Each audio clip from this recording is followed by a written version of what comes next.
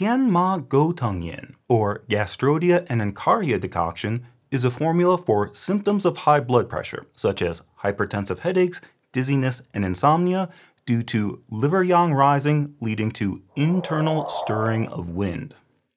So Tian GOU TENG YIN is kind of interesting because this is actually a more modern formula that combines traditional theories of Chinese medicine with modern research on the pharmacological effects of herbs.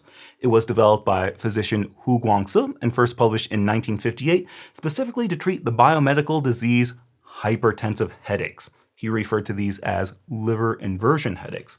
So from a TCM perspective, this formula treats a pattern of liver yang rising, or hyperactive ascent of liver yang, which can lead to internal stirring of liver wind. So we use herbs that calm the liver, anchor liver yang rising, and extinguish wind. From a biomedical perspective, many of the herbs in this formula have been shown by modern research to lower high blood pressure. So Tian GOU TENG YIN was formulated with both perspectives in mind. So if we wanted to look at this from a TCM point of view, the pattern we're treating with Tian GOU TENG YIN is something that Bensky calls hyperactive liver yang. Nigel Weissman calls it ascendant hyperactivity of liver yang, and Matsuocha just calls it liver yang rising. These all mean the same thing. And this is actually a mixed pattern of excess and deficiency. Remember, the nature of the liver is to move and ascend, or we could say that the liver governs upbearing and effusion. So just like a tree grows upward and spreads its branches outward, that's the direction of the liver. It moves things up and it spreads qi outward into the limbs. And that's why we say that the liver corresponds to the wood element. Counterbalancing that yang nature, the liver stores blood, which nourishes the liver and keeps it soft and flexible. So the statement, the liver is yin in substance and yang in function, is referring to this balanced nature of the liver. But what's happening with this liver yang rising pattern is there's an imbalance between the yin and yang of the liver. The yin is no longer able to anchor and restrain the yang, so the liver yang rises excessively. And that's why we see these symptoms in the upper body, like headache, dizziness, tinnitus, a red face or a sensation of heat in the face, and blurred vision. And that upward movement of liver yang can also affect the heart spirit, giving us things like insomnia or dream-disturbed sleep. So that's why we call this a mixed pattern. There's excess symptoms in the upper body due to excess liver yang rising, but there's usually some underlying liver yin deficiency that fails to restrain and control the yang. Now, to what extent is it predominantly liver excess versus predominantly liver yin deficiency? In practice, that's going to vary patient to patient. The point is, there's an imbalance between the two. And then, as a consequence of all this, that hyperactive movement of liver yang can also stir up internal wind. The way I think about this is like a chimney. When you light a fire in a fireplace, the heat rises up the chimney, and that creates a draft. The rising heat actually creates a movement of air that draws the smoke upwards. And that's why your living room doesn't fill up with smoke. Similarly, that excessive upward movement of liver yang can stir up internal wind, which could eventually lead to a stroke. But that's why we say in severe cases of liver yang rising, we may see things like numbness, twitching, and spasm, or hemiplegia. So how does this pattern come about? Well, there's usually an emotional component. You can maybe remember that anger causes the qi to rise, or you can think about things like anger, frustration, depression, anxiety, or just stress can impair the liver's function of free coursing. When the liver is no longer free coursing, the qi gets constrained, and that constrained qi can easily turn into heat, which then damages the yin blood. And now the yin is no longer able to restrain the yang, and the liver yang rises upwards excessively. Getting back to our formula, we see that Tian GOU TENG YIN treats this pattern of hyperactive liver yang leading to internal stirring of liver wind. Headache, dizziness, vertigo, and tinnitus are all those upper body symptoms that we talked about before. We may even see a sensation of heat rushing to the head, like you can literally feel the yang rising up into the head. Insomnia with dream-disturbed sleep is a sign that this liver yang rising is affecting the heart. And then we say in severe cases, there may also be numbness, twitching and spasms in the extremities, or hemiplasia. And these are signs of the internal wind that was brought about by this hyperactive ascent of liver yang. The tongue is red because this is a heat condition. Again, there's relatively more yang than yin, so we see heat signs. The pulse is rapid because of the heat, and it's wiry because this is a condition of the liver. Now, according to Machiocha, headache is one of the most common and distinctive signs of liver yang rising, which makes sense because, remember, this formula was originally created specifically to treat hypertensive headaches. He goes on to say that liver yang rising is the most common cause of chronic headache, and this headache tends to be one-sided, on the temple or lateral aspect of the head, and throbbing in nature. He also makes this interesting note that excess conditions tend to manifest on the right side of the body, whereas deficiency symptoms tend to manifest on the left. So since we're dealing with excess liver yang rising, the headache typically appears on the right side of the head. But in practice, I don't know how often that's true or not. When we look at the ingredients of Tian Ma GOU TENG YIN, the first two are of course Tian Ma and GOU TENG.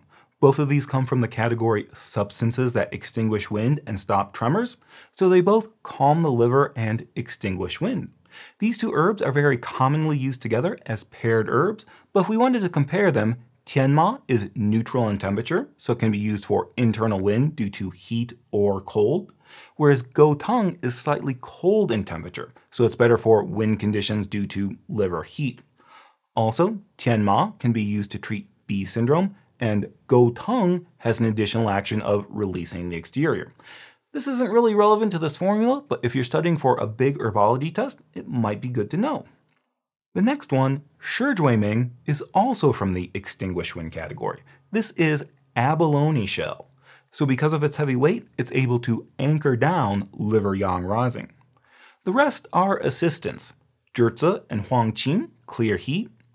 Yimu Cao and Chuan Niuxi invigorate blood to prevent it from rising to the head. Remember, Niuxi means ox knees, and it has a strong downward nature, which is helpful when we're dealing with liver yang rising. So you can remember that your knees are in your lower body, so Niuxi moves downward. Duzhong and Sangqisheng tonify the liver and kidney, treating the root cause or the underlying deficiency that allowed the liver yang to ascend. And Yejiaoteng and Fushen calm the spirit, treating those symptoms of insomnia and dream-disturbed sleep that can occur when liver yang rising affects the heart. So that's an explanation of this formula composition in terms of traditional Chinese medicine concepts. But like we said, this formula also makes use of modern research. It was specifically designed to treat the biomedical condition hypertensive headaches. So many of these herbs have been experimentally shown to have an action of lowering high blood pressure. So that's another explanation as to why these herbs were included in this formula. For example, I always thought it was kind of strange that duzhong was included in this formula. I mean, duzhong is from the category herbs that tonify yang. And it kind of generally tonifies the liver and kidney, specifically strengthening tendon and bone, but why would you use a yang tonic in a formula for liver yang rising?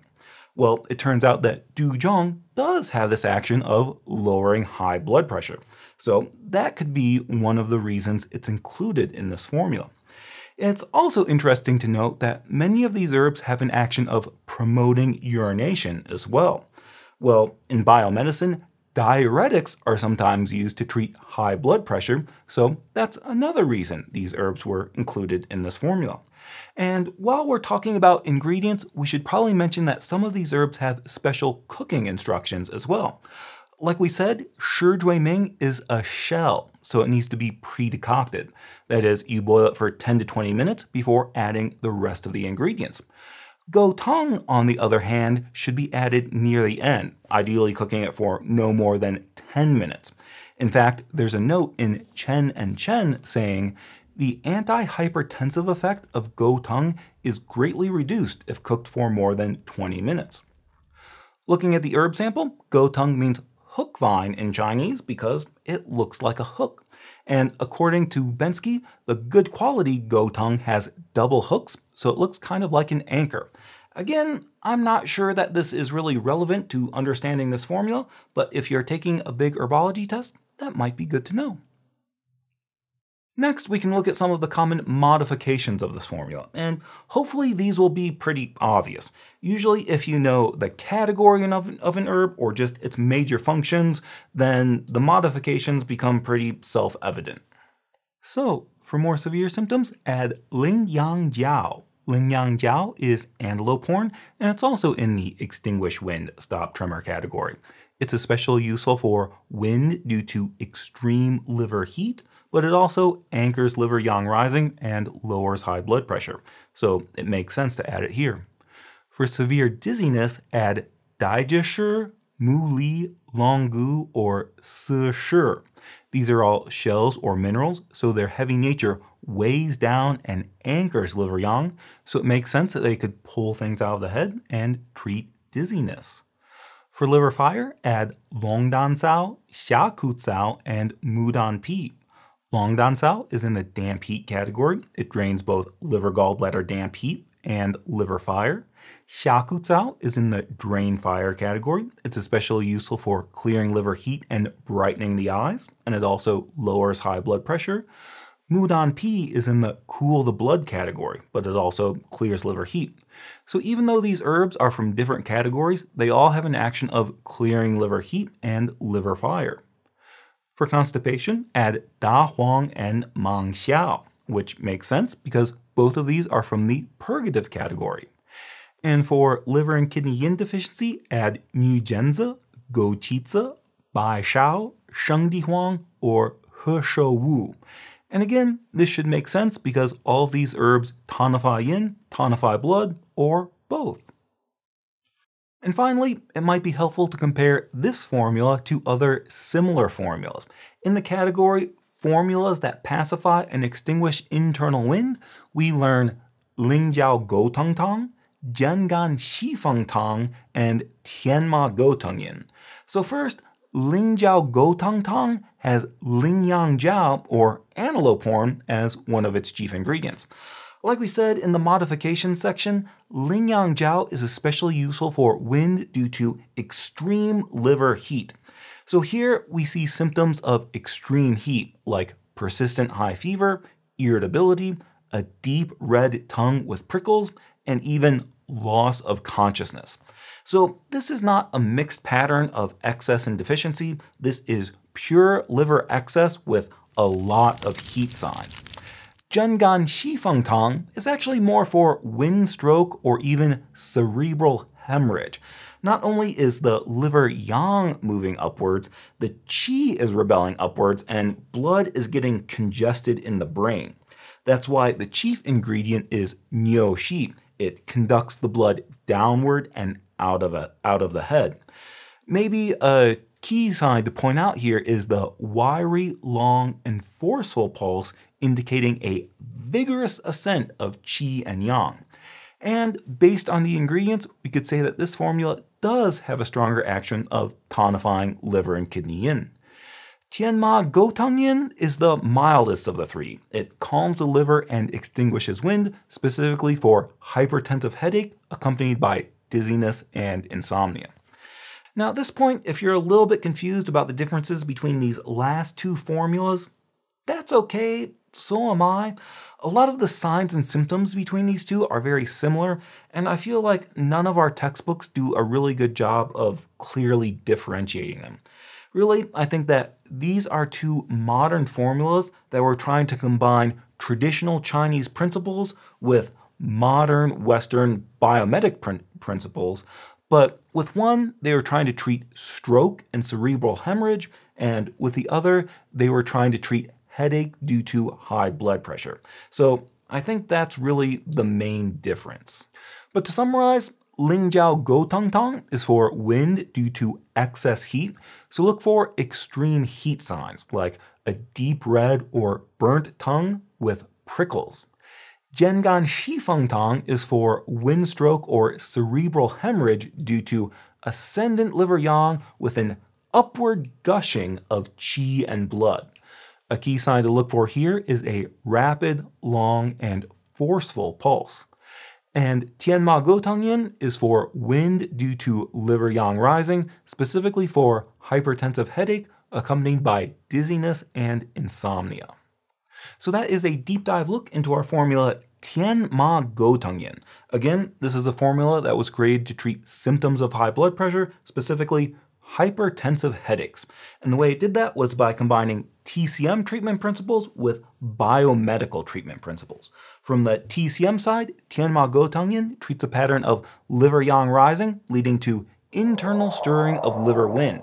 From the biomedical side, Tian Gou Teng Yin is a combination of herbs that lower high blood pressure and act as diuretics.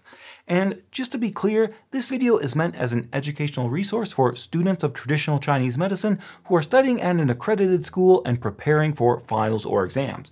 If you are a person who wants to take Chinese herbs for yourself, please do not self-prescribe herbs based on an video that you saw on the internet. This can be dangerous, especially if you are on medications or you have other risk factors. These herbs are very potent and should be prescribed by a licensed practitioner. So if you're interested in taking this formula or any other Chinese herbs, I recommend booking an online consultation with one of the licensed practitioners at My Herbal Pharmacy. Ram and Kim are two practitioners that I went to school with, and they're very good with Chinese herbs. When you schedule an online consultation, they'll set up a video meeting where they go over your history and symptoms, look at your tongue, and create a custom herbal formula. What's good about this is they can customize the formula to specifically fit your situation, and they can also manage any potential drug-herb interactions if you're taking any medications. And after they create your formula, they can direct you to a location where you can pick it up locally, or they can have it shipped to you. So if you want to take Chinese herbs for yourself, I'll leave a link in the description below where you can set up an appointment with Ram or Kim. And if you are a student who's studying for a big herbology test, I do have a review course that goes over all of the formulas on the NCCM list. And just note, this isn't a subscription. You buy the course once and then you own it forever. So I've had many students who purchase the course while they're in school to help with their coursework. Then they use it again as they're studying for boards. So I'll leave a link to that below as well. But that's all for this one. If you want to review more Chinese herbs, check out this video over here.